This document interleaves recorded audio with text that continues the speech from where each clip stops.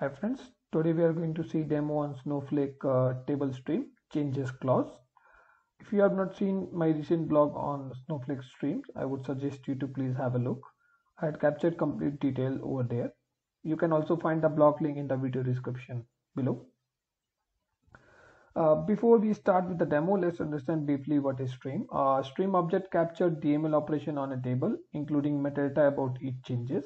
This process is also known as change data capture. And like there is an alternative, so the thing which we want to discuss on today's demo is basically an alternative to the stream. So the scenario where we don't want to create a stream but we want to track the changes, we can do that with a read-only changes clause.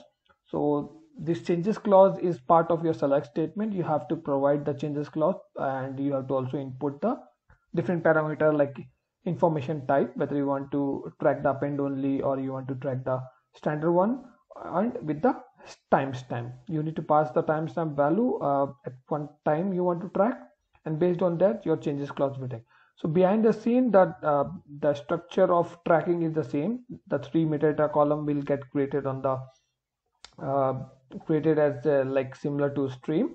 The only difference is in this case we don't have to create the stream. It will be automatically tracked based on the changes clause, but it is not automatically getting tracked, so you have to alter the table and you have to set the changes clause to true, so that Snowflake will understand that we have to start tracking the changes.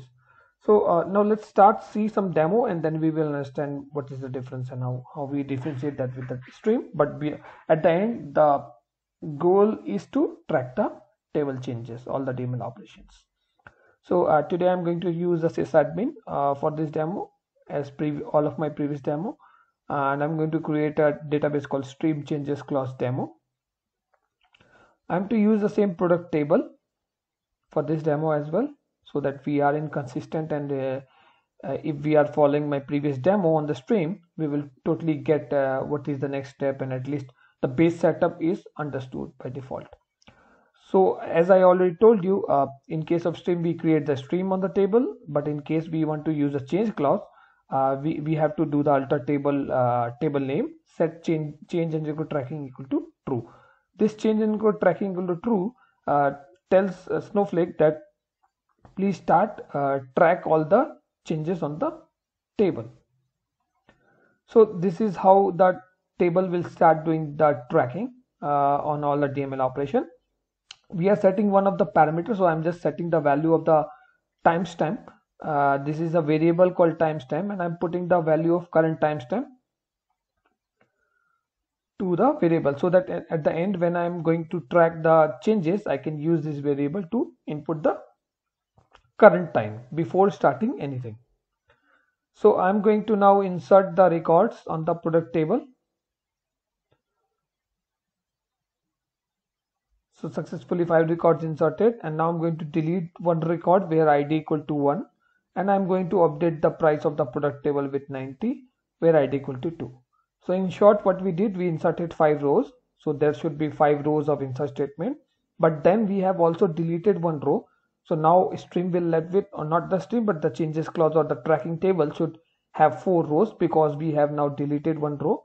So the delta of the insert and delete will finalize, or means like end up with 4 rows in short.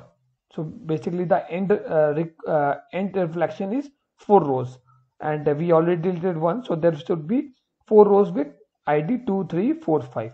Now that we have updated also the price to 90 for id 2, so there will be 4 rows, but the id 2 will have 90 as a price. All other 3 will have 100 price.